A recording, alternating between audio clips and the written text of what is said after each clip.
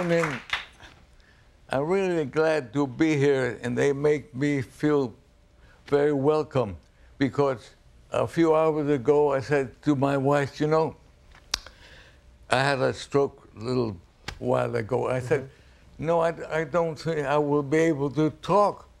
And she said, honey, you're all right. You're just temporarily out of order. I think you're better than that.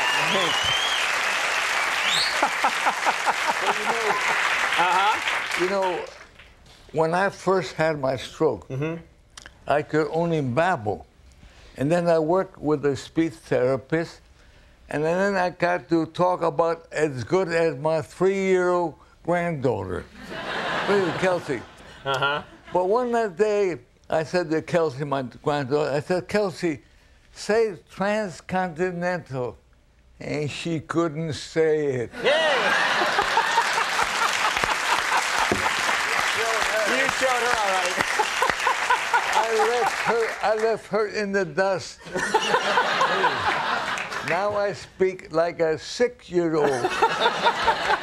You look fantastic, too, I gotta say. Thank you. It's stunning to see you. I've never met you before, and I saw you out in the hallway, and it's Kirk Douglas. It's a stunning thing. You probably maybe saw at the top of the show, we don't get to meet many people like you. It's a real treat. It really is. Yes, and let me tell you, one of the ads I said, is that for me? That ad for impressing the Grim Reaper. No! No! That is not for you. Definitely not, no. I want... I didn't think people really watched the show back there in the green room. Most of the time I go back in the green room, they're watching something else. Not that I blame them. Another thing, when you have a stroke, you must speak slowly to be understood. And I found that when I speak slowly, people listen. I gotta try that, they think I'm going to say something important.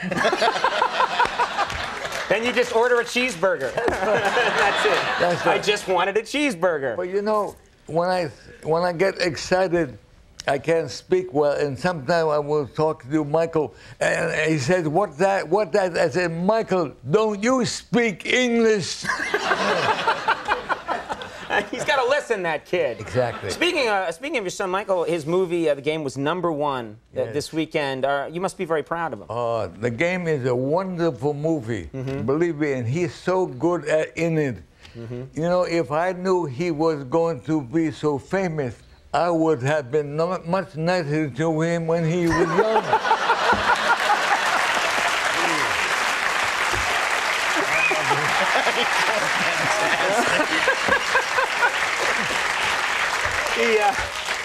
He didn't have an agent then. He was just a kid. Are you going to make a movie, do you think? Yes, we are talking about making a movie. As a matter of fact, we have never worked together, Michael and I. And then, before I had my stroke, we were working on the script. And then I had my stroke, and he said, well, Dad, listen, you just work with a speech therapist, and then we'll make the movie. So I said, Michael, why don't you work with my speech therapist? And then I said, Michael, when you talk like I talk, we'll make the movie.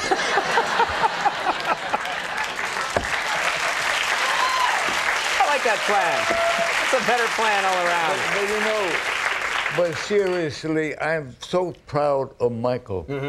And have any of you seen the Game? It's really a wonderful movie, and I think that Michael is really terrific in it. Are you able to look at him completely as an actor, or is there always part of you that's just, that has that fatherly pride? Well, I always have the fatherly pride in him because I think he's a much better actor than I am, and I thought I was a good actor. No, really? You think he's a better actor than you? No. Yes, I think so. No. I think so. He's good, but no.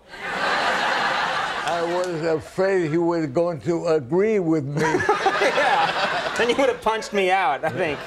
I wanted to ask you. It's a funny story. I was reading in your book, Climbing the Mountain. You're making the movie Oscar with Sylvester Stallone. Oh yes. And it's a very funny story where it's a very physical scene you had with him. I think you're playing his father. Isn't that correct? Well, you know, I never read the script. And they said, really, You said Stallone's in it. I'm not going to read the script. No, they said, Kirk, will you play a cameo? I said, no. Well, they said, just read it. It takes place before the title. So I read the first 5 pages, and I said, I will play it because I played a dying father, and he is my son, but he is a gangster. So he comes in, and I keep slapping in the face. And I tell you, I had such a wonderful time slapping Sylvester.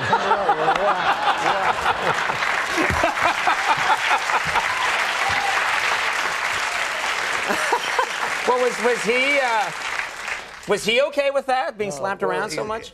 After a while, he said, let's stop it. I'm getting brain crazy. But he's a good guy. Yeah. He's a good guy. I wanted to ask you about your sons, because we touched on them briefly, but in the book you talk about the fact that your sons started to criticize the way you were dressing. They wanted you to dress more Gen X. Is that the case? You know, I tell you, my sons, sometimes I want... They said, Dad, you dress... Look at what they say. You dress like your clothes come from a geriatrics workshop. And God, really? So they brought me to the store, and they made me put on clothes, shoes. I tell you, I hated it. I hated it. You had never worn shoes before. Yeah. No, but they made you dress. In the book you're talking about, it's all that kind of really loose fitting, yes, you know, the baggy pants. Exactly. They dressed you like a rapper. Pants like you have, baggy pants like you have had an accident. You know,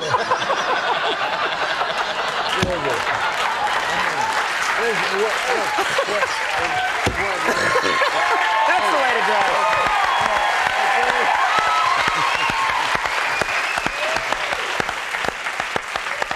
But you know, Conan, when I was working on my book, and I would be depressed, you know, shows like yours are very important because it's important to laugh, to make a joke, and no matter how bad things are. Thank you for that part, yeah.